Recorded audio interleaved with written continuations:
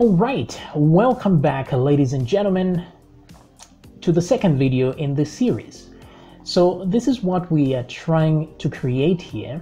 I have this image in a link in the description if you want to follow along with this, but this is just an image I got from Google. So you can even Google this, just Google point of sale. You may get some images that are similar. The image itself isn't really important because this is just a guide. We don't want to really do everything correctly here. It's just a simple guide. So in order for us to run this, like I said earlier, we're going to need a few pieces of software because we want it to be like a Windows executable file. So we want to have a setup so that once we give our client, they can install it on Windows. And then we want it to be standalone so they don't have to open a browser in order to run it. So for that to work, we need a software called PHP Desktop. So this is just a software created in C++ by somebody, and it's like a browser that runs PHP, and that helps to make it look like a Windows application. So it's quite nice, very simple to use, and free also because it's open source. So this is really awesome. Good on the creator here to give us this for free. So once you search for PHP Desktop like this online, you're going to have this GitHub link, which is this one, and then you can just go to code and download the zip file. Now I won't be doing this right now. I will do this at the end because this is like the deployment part where we deploy the website. So I'd rather get the latest version because they do make updates. Look at this. This is like 3 days ago. So I'd rather at the end then I download the latest version and then use that. So since we're not going to get it right now, we need some way to, because this comes with its own server. So once you have this PHP Desktop, you don't actually need to install any server like WAMP or XAMPP. You can just run the software directly because it comes with PHP and it comes with a server of its own. So you don't need anything else if you use PHP Desktop. However, it's a little bit difficult to work inside PHP Desktop because its browsers have so many tools that this one doesn't have for debugging. That is because we're going to be using a lot of JavaScript, so the debugging process should be as easy as possible. So we will leave this for last while we do some testing. So in order for us to run our website locally without PHP Desktop, we're going to use XAMPP.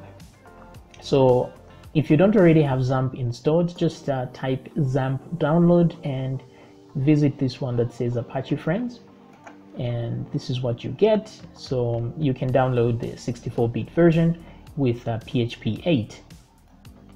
Now if this doesn't suit your computer size or something, you can click on more downloads to see more versions, or if you have Linux on your system, you can do that, or you can download this version.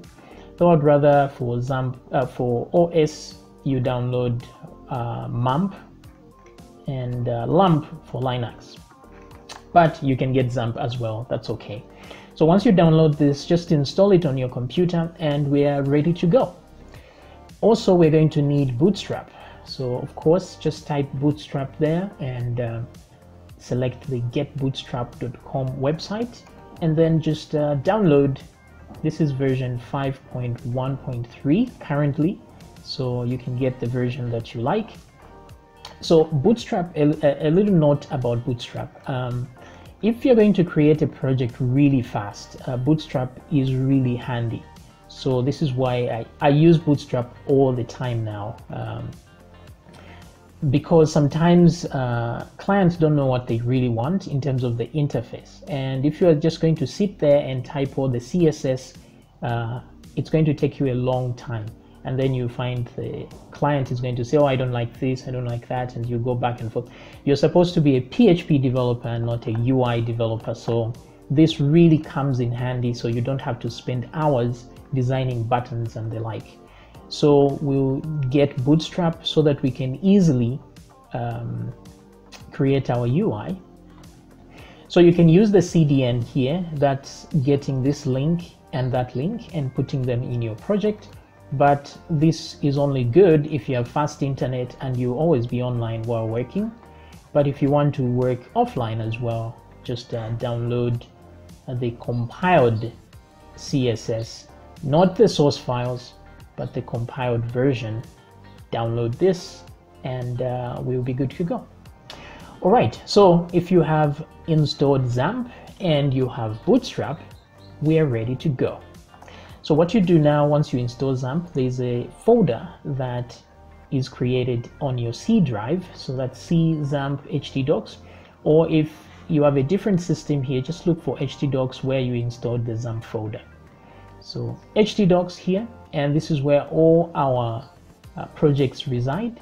And inside htdocs, I have created a folder called POS, POS, short for point of sale. And I only have one image in here, which is the same one. All right, so now that we have that out of the way, we're going to create an MVC system here that will help us. Yeah, it's good to have to organize your app in a specific way. So we're going to create a few folders here and start doing our thing.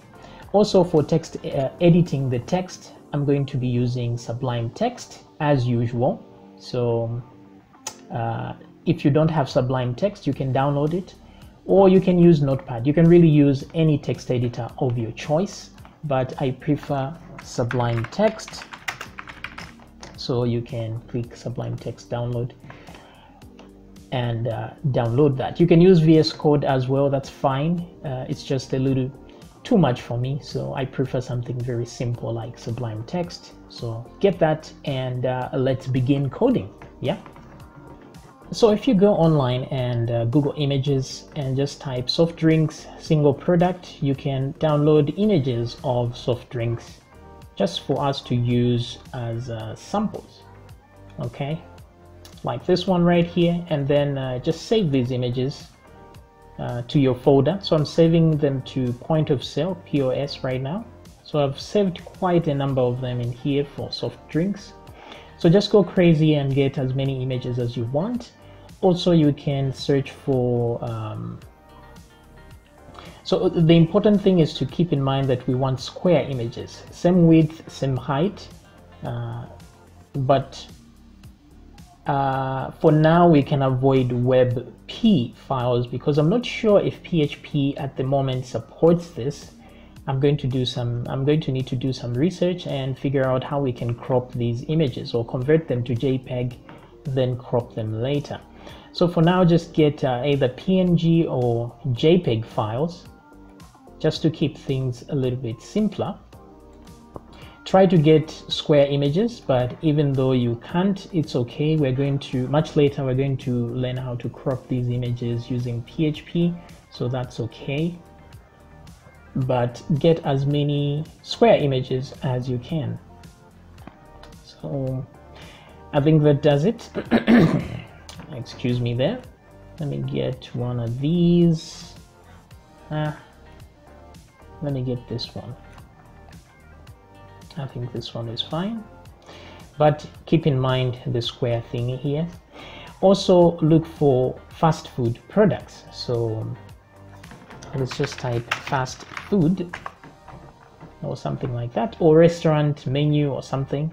Then you're going to get some of these. So look for square images here as well, as much as possible, but you don't really need square images per se, but in the beginning we do need them. Then later on we're going to add a cropper, so you may need those that are not so square as well. As long as they look good, that should suffice. Okay, so I can't seem to find any square images. However, I have downloaded a few, so this should be okay, I guess. Starbucks, this one looks 640, that's good enough for me. So let me save. Hopefully it's not WebP, and unfortunately it is. So yeah, it's a battle to find square images, but just download the images that you want and we are good to go. So now let's organize our files a lot better. So this is the folder now, how it looks like with all the new images that I've added. So of course we need to be more, we need to work things out a little bit better. So what I'm going to do is type app here. So create an app folder like that. So I'm going to create another folder here called public. So the, excuse me, the app folder here is going to contain all the sensitive files, of course, and the public folder will contain all the non-sensitive files. So let me create another one called images like this. So I'm going to move all the images into that except the one that I'm using for reference. So I will drag everything into the images folder and bang. But images folder should be in the public folder. So let's drag and drop it in there. But even in here, the images folder should just not be there. Let's create another folder called assets so that we can add more things in there. But right here, let's create a CSS folder and a JavaScript folder. So JS and CSS, images, and yes, this should do just fine. So let's move all three of these into assets like that. Great. So in the public, assets, and then there are three folders here with images over here. Very cool. And then let's go in the app folder here. In here, we're going to, we want to use MVC, but it just is a loose version of MVC, not so strict with OOP, but just something to help us navigate. So I'll use controllers here, create a folder called controllers and models, and the other one will be views, and then the other one will be core, like this. Okay, so all the folders we need right now. So all the views, the things that the user is going to see will be in here. All the controllers, where all the code is going to reside, is going to be here. And all the models, the connection to the database, the files that connect to the database will be here. And then core is the files that don't change when you change a project and so on, because we're creating, literally creating a, what do you call this? A routing system here. So core will contain all the main core files in here. So now that we have that out of the way, I can now drag point of sale folder into my Sublime text. That way at least we can handle things from here. We don't need to go to the folder itself. All right, so for now we're just going to create an index page and move on from there. So public folder, right click and new file, and let's save this file as index.php, and there we go.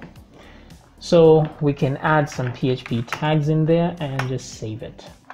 So that's it for now. And also what we may need is a htaccess finally. Actually, no, we don't need the htaccess file. We won't be going that route in this one. So that is okay. Because usually what happens is we need clean URLs in our system, because normally when you're building a website, you want it online and you want it search engine optimized, which means the URLs should look nice and clean for people to be able to click on them. However, the final product of this one is going into a shell of a Windows project, a Windows app. So that's one thing I actually forgot here. For those using a Mac, unfortunately, PHP Desktop, I don't know if it has a Mac version or not. I'm not sure. So you can confirm that. But the thing is, the end result is an application. So we're not posting this online. You can use a browser if you want. That is fine, because you can have a client open a browser and then they can run your program from there. That is okay. Nothing wrong with that. You can use XAMPP just like we are doing here.